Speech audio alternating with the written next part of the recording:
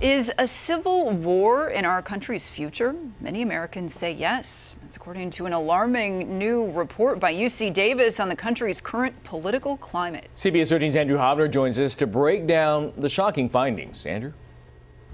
A new survey from the UC Davis Violence Prevention Research Program shows alarming trends for political discourse in the United States. And that is why, with midterm elections coming up, they felt the findings just couldn't wait.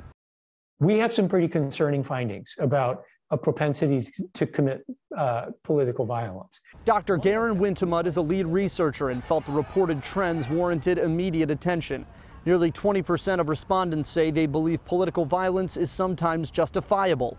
50% agree with the statement that in the next several years there will be a civil war in the United States.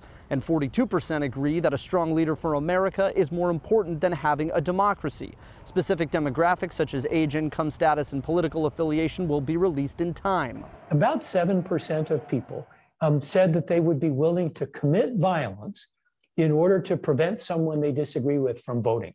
Federal elections are less than 4 months away. But that wasn't the most alarming. USA!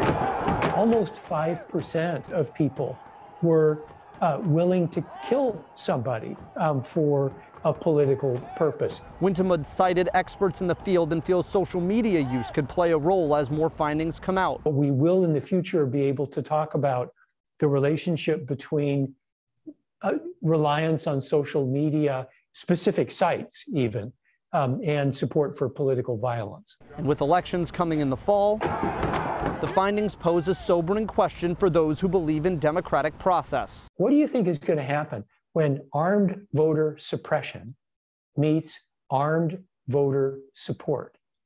And as peer review continues on this specific survey, we will be able to break things down demographically. Who is saying what, age, income, political affiliation, and a whole lot more information around an alarming report.